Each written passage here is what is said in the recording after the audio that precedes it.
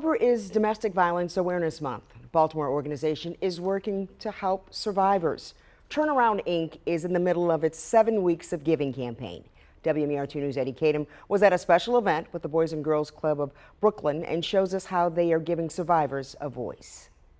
This is just the start of a partnership between Turnaround Inc. and the Boys and Girls Club. They're going to be in all of the Baltimore facilities providing on-site counseling once a week.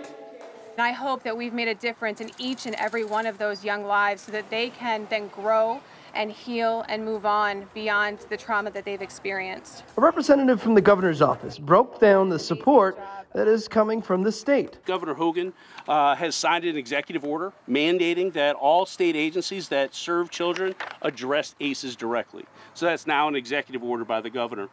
Governor has established a commission on trauma-informed care. The Boys and Girls Club of Metropolitan Baltimore is a safe space where kids can have fun and feel safe.